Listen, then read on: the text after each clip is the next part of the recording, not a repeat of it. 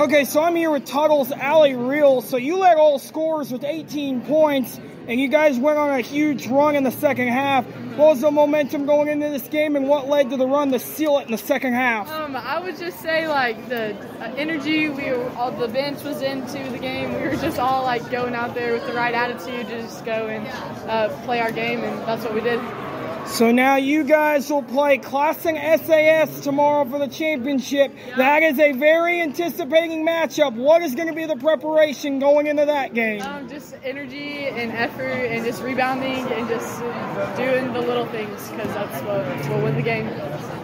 Yeah, awesome. And, like, you guys will be going for back-to-back championships, so they are playing for their first ever state title. What's some thoughts and reaction to that? I think a lot of people think that they're coming in it with it already won, so we got to go prove people wrong. So. Awesome. Folks, that was Tuttle's Allie Rehl. Thank you very much.